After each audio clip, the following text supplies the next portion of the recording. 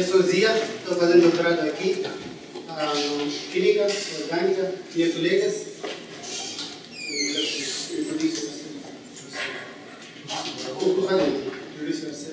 My name is Alunos. I am doing PhD under the supervision of Professor Mário. My topic is asymmetric organocatalysis. I am Zia Uddin from Pakistan. I am working in Professor Flavor Lab, and my topic of PhD is chlorophyll fertilization. My name is Almas. I'm here from last 5 years in Brazil, and I've done a PhD here from Unicam, and now it's my second month here in UFSCar doing my postdoctorate with Professor Pelo and Professor Antonio Musel. My name is Shehzad, and I'm also doing PhD with these guys, and I'm also from Pakistan. I'm doing with Kawai at Java. And my topic is the anion doping of Zia Uddin. And today we are okay, as I have mentioned the topic, I will also mention. I am working on the subnature product. Subnature product, its biotransformation and biological activities. Okay, let's discover Pakistan. Pakistan, the lands of pures. Pakistan is the combination of two words, Pak, pures, Pakistan, the place. So this is the translation, the lands of pures. Some people told me Pakistan, you all are pures. I don't know, this is the translation of Pakistan. Okay, when the word Pakistan comes, the people think it's global. When I go to some places, the people think, you have bomb? Oh no!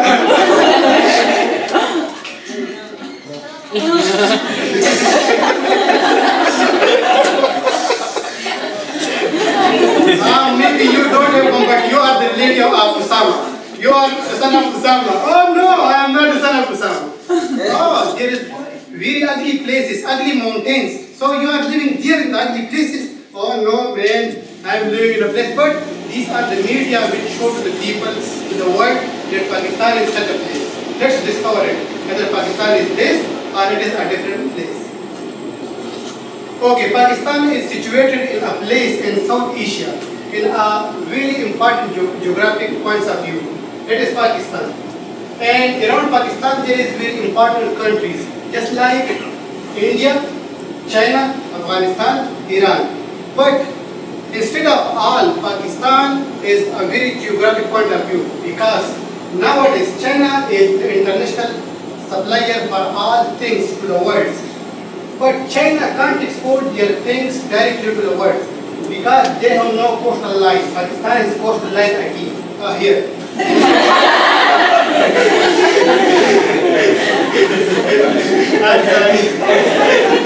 So the food, the things which supply to the world, they come to Pakistan, and then from water path they can reach to other places of the world. And I think here in Brazil they have also China markets here.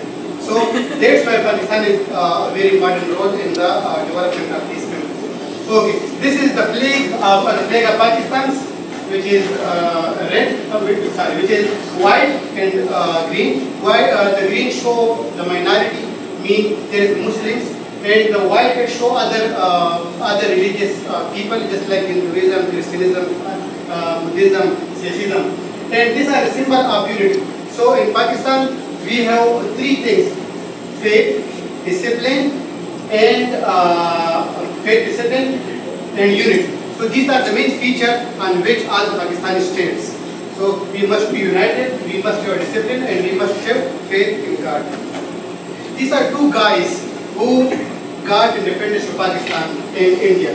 This is Quaid-e-Azam and this is Gandhi. Quaid-e-Azam is the founder of Pakistan and Gandhi is the founder of India. But these two guys, they work together to get independence for these two countries. Okay, let's discuss a little bit about the founder of Pakistan. It is Quaid-e-Azam. He was a great educated, great barrister at that time. And his complete name was Muhammad Ali Jinnah. But later on, in 1972, Pakistan split due to some reason into two parts, west parts and east parts. Nowadays, the west parts, The west part of Pakistan is nowadays the present Pakistan. But the east part of Pakistan has become another country, Bangladesh. Now it is a separate country, Bangladesh. Nowadays, the present Prime Minister of Pakistan is Nawaz Sharif. This guy is the present Prime Minister, and this guy, Mamnoon Hussain, he is the President of Pakistan. Okay, let's discuss a little bit about the history. Some people are thinking that Pakistan gave independence in 1947, so it is a young country.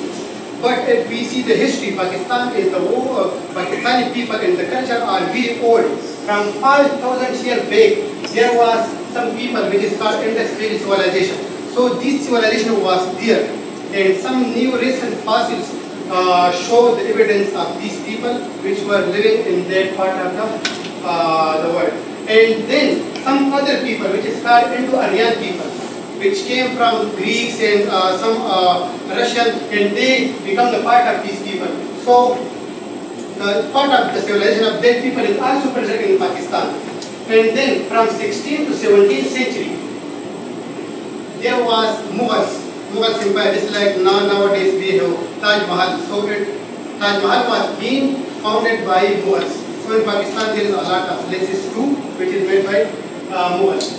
And then in 18th century there was British people who was ruling here. And then in 1947 Pakistan and India got independence from British people.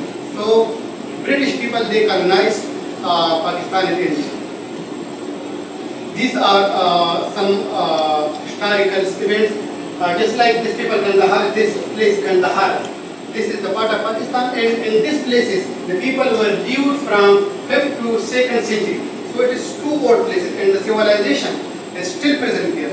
The people of that part is also showing the characteristic shown by Kandahar peoples which were living. So these people were Buddhist. They were following Buddhism.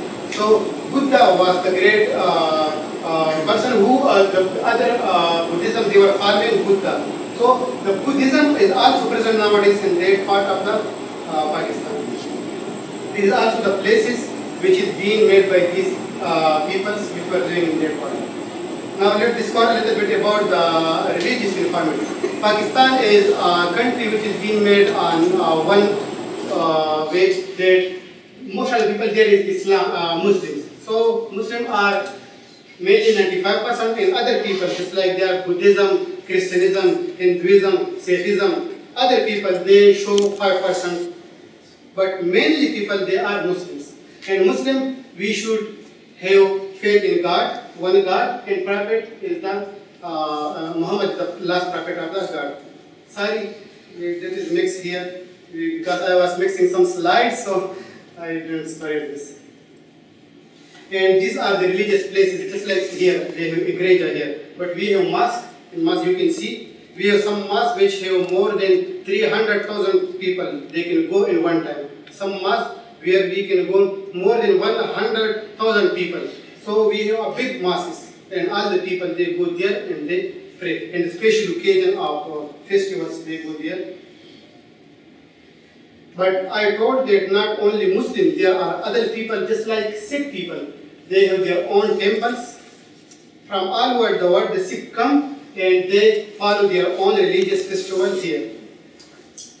And we have church, many churches in many parts of the Pakistan. So Christian people, they go and they have their own identity there. Okay, now we will discuss about the dress. I have my colleagues and mosque, so please come discuss. They wanted to show the real colors of the slides. Okay, so my part, I will discuss something about the dress code. As you see that all of us here, they are wearing different dresses. So what is the basic concept behind what we use in our country? So basically, as Pakistan is a Muslim majority state, so we follow the Muslim dress code.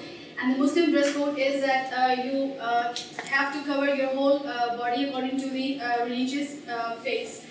And that's why people they wear modest and graceful clothes, and you will see a very clear difference between the clothes that men use and the clothes that the women use. Like I also have got long clothes, and they also have got long clothes, but in case of the women, we use a lot of embroidery and many colors. This is the national dress of Pakistan that most of my colleagues, the Pakistani colleagues here, they are using. The long one, the long shirt is called kameez, and below this trouser is known as shalwar. And below there is a kind of shoe, the special design that is made in Pakistan. And it is a very special kind of shoes. This design has been copied by designer from UK that is called Paul Smith. So if anybody of you is interested to buy these shoes, so you can buy with the price of 300 UK pounds. So it's very cheap.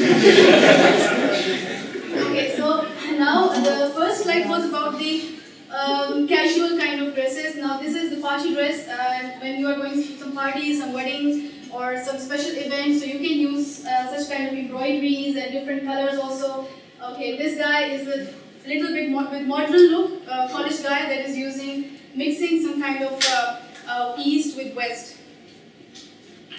Okay, now let's talk about the female. So female outside the house when you are supposed to go, so you have to be very modest. Like in Pakistan, we are a Muslim state, but everybody has got his or her own opinion or the way that you can follow. So in case of the women also, we have got a very open choice. We can use this burqa. You can see the women is also happy. It's not something that if you cannot see the face of a women inside burqa, so it's something that we are imposing on them. It's something that's a part of culture, and they love to use it. And they are more comfortable in using that. If you will ask them to wear trouser jeans or something like this, so they will be like, it is something very impossible for them. They are more comfortable in burqa. There are some college girls, they use scarf here. There are some girls who use long abayas, black in color. If you are even using trouser jeans and a small shirt, still there is a habit of using this kind of pashmina over there. And you can see here, Angelina Jolie, she visited two times Pakistan, and both of the times she also followed the Pakistani culture, so she was using one kind of shawl, and she loved to do that. Okay, that was something about the what female wear outside the house. It doesn't mean that they are always like just single color shawl or something, burqa kind of stuff. Inside the house, on the parties, or inside the colleges, universities, we have very broad kind of dresses that women they are accustomed to use. Like for example, here you can see that okay, in that case there is a frock. In this case there is a small kameez. In this case also there is a frock, and like we use colors and embroidery together to look more beautiful. So this is all something about jewelry. I have never seen anyone in Brazil using such kind of jewelry, but there in Pakistan, if you will go, so especially in the festivals of wedding anniversaries, especially some kind of, if you will go in any wedding, you can see such kind of girls over there. It's very common, and we have best quality of gold that is being sold in Pakistan, and it's very common. Every girl in Pakistan, she has a bit of, pure gold. Doesn't mean that we are very rich. Actually, it's not something that, okay, I have to buy. It's something that comes from the grandmothers also, from grandmothers, from something very family and traditional kind of thing. This is about the Pakistani currency. You can see we have got different coins and all the currency notes with the founder of Pakistan, Azam. Now, let's talk about the languages. Every Pakistani sitting here at least knows 5 languages. Because when we are born in Pakistan, we are sent, we open our eyes and we start learning the language that our parents taught. But then when we grow up like 4 years, we are supposed to go to schools where we learn from the beginning English, Urdu, and to read Arabic, because our religious book is in Arabic. So the national language of Pakistan is Urdu, official language is English, and there are the major languages, because Pakistan has got 5 provinces and 1 capital city. So the main languages that are being spoken in those majority, urban areas, they are Punjabi, Pashto, Hindko, Saraiki, Sindhi, Balochi, and Chitwali. But apart apart from these, we have got many minor languages. Like in Pakistan, it's a kind of city that is divided into many regions, and each region has got a different language and different culture, different food, and everything is completely different, and it has got its own taste. Now let's talk about the women in education. What I say about the women is, like, when I came here, it was something like shocking for many Brazilians that how you can come here. And if you came here, you're not Pakistani. So I am Pakistani, and my master's from Pakistan, and I am here with a few other Pakistani girls. Yes, we have girls who are working even in very high places, in very good places. It depends from family to family. Yeah, there are, because of, how can I say, poor family conditions. Yeah, there are some cases in which the girls, they cannot study, but that exists all over the world, even here in Brazil also. So there are exceptions, but we have girls, they are about 52% of the Pakistani population, and you can find them in every field of working. So our former governor of State Bank of Pakistan was also a woman, that is Shamshad Akhtar. And in the whole Islamic country, this is the first woman who was the Prime Minister of Pakistan 2 times. She has done honorary degrees of, she has honorary degrees of Doctor of Law from Harvard University and University of Toronto. And she was the first woman in all the Muslim states to be Prime Minister of Pakistan. Now I will invite, okay, so